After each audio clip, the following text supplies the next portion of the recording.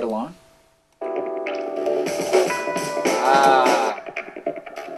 My favorite, Reaktor. This is Native Instruments. Reaktor is just incredible. If you ever get a chance to buy it or work with it, it's definitely got a steeper learning curve, but this program, VST plugin, VST soft synthesizer plugin, I should say, is incredibly versatile. And right now it's creating that glitchy sound, and beyond that I put a little Roomworks reverb on it. And that's about it. Just gives it a little bit more of a natural sound to it.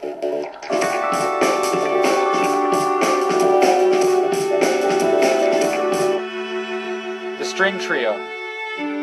I've put some automation on the track as far as volume goes. This is also a Native Instruments. Compact. This is one of their presets, believe it or not. We talked about this a little bit in a previous video. It's a really nifty soft synthesizer. I love the sound of it. It sounds very original. It sounds like a string trio. Very good samples. So I gotta hand it to Native Instruments. They do great work. And the drums. This is actually a group channel. That's why it's at the very end. And I put a little EQ and some other fun stuff on the drums to kind of make them sound a little bit more raw. The end result is this. Very beautiful sounds. You may notice we are clipping on the master. I'm still mixing this track.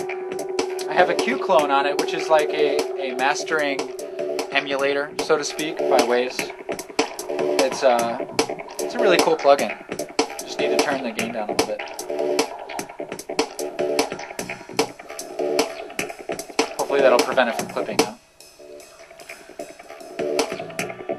That's basically it. Now if you need to do automations, it can all be done in this view, in the sequencer view. If we zoom in a little bit. Like right here we have our track volume for Reaktor that's been automated.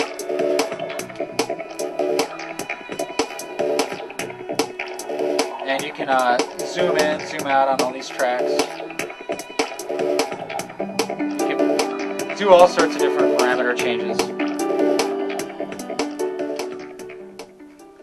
But that's basically it. Nuendo, I mean there's a lot more that this program can do, endless amounts. You can customize this program to the nth degree depending on what you need to do in your studio.